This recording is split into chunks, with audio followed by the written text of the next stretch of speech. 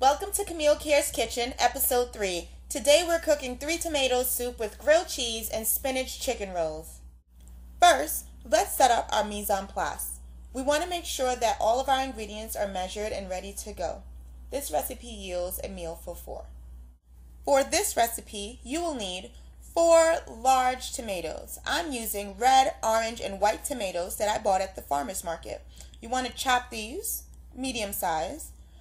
1 teaspoon of fresh thyme, 2 cloves of garlic, finely chopped, 10 ounces of tomato paste, 3/4 cup of EVO, 1/4 cup of tomato sofrito, 2 teaspoons of ricotta cilantro seasoning, 1/2 cup of heavy cream, 2.5 cups of vegetable or chicken stock, 1 stalk of celery finely diced, 1 yellow or Spanish onion finely diced, 2 teaspoons of butter, and 1 to 2 bay leaves.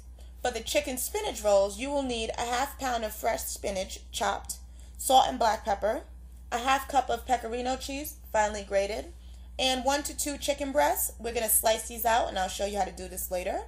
For the grilled cheese, you'll need cheddar, 2 tablespoons of butter, and 4 slices of whole wheat bread, or 8 if you're going to have 2 pieces per sandwich. Remember, you can make your own homemade chicken or vegetable stock. I combine chicken bones, chicken parts, celery, a bay leaf, onion, carrot, salt, cloves, 4 cups of water, all in a large stock pot. Cover it up. I let that boil for 2 hours on low to medium heat. With what I have left, I strain and I put that right in the freezer to store. You can store it, I believe, it has a shelf life up to about 6 months. It's extremely easy and a necessity in most dishes. In a large quart or broth pot, you want to combine all the ingredients for your soup except the cream and the stock. You want to stir these together on medium to high heat. You want to let the onions and all of those other seasonings, the garlic, all saute down for a bit. When they've come kind of glass-like, you want to add 2 cups of your stock. You want to lower your heat and allow this to stew and cook for 35 minutes. After the 35 minutes, you want to remove your bay leaf. Transfer the tomato stew into a blender or a food processor to create a smooth red-orange consistency. Once you've completed this process, you want to now return your soup back to the fire on medium heat. You want to fold in your heavy cream, return the bay leaves, and then season our soup with salt and pepper to taste. It should look like this when you are ready.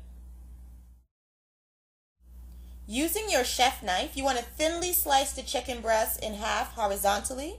So we're going to put our hands on top of the chicken breast, turn our chef knife horizontally, and slice each chicken breast. You should have 2 pieces now, and you're going to now repeat that on each half. In a small mixing bowl, you're going to combine the spinach and grated cheese. This mixture is what we'll be using to stuff our thinly sliced chicken breast. At this point, you should have 4 chicken breasts thinly sliced. Grab a spoon and we're going to scoop a handful of the spinach leaves and cheese mixture and put it in the middle of that chicken breast. What I want you to do is slowly roll the chicken as if we were in Cuba and rolling cigars, but except we're using chicken and cheese and spinach. You're going to get some string together and tie the chicken rolls to keep them really nice and tight. We're going to place this in a baking dish and place it into our oven that's been preheated at 400 degrees. Let this bake uncovered for 15 to 20 minutes till it gets crispy, yet we want to make sure that it stays juicy. There you have it, a beautiful, warm, crispy, buttery grilled cheese sandwich with our chicken and spinach rolls, all washed down with our star of the show, this amazing homemade 3 tomato soup. Thank you, Green Market. I had a great time shopping there, and now I have this amazing soup. I want to let you guys know this is our 2nd year anniversary here at Camille Cares.